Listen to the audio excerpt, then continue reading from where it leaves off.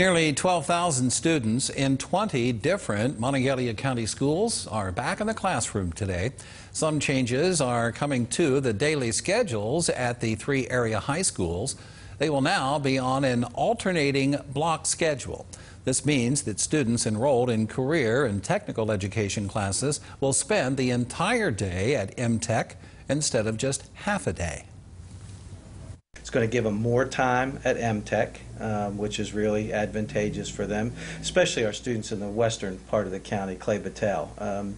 They spend an hour and a half on a bus ride, and that really cuts into what they can do in a half day. So this is really going to provide them a lot more opportunities at MTech. And on alternating days, students will be back at their home schools taking general education classes.